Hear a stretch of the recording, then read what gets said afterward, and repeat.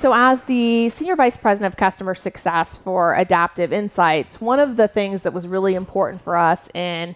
implementing Gainsight and using that tool was not just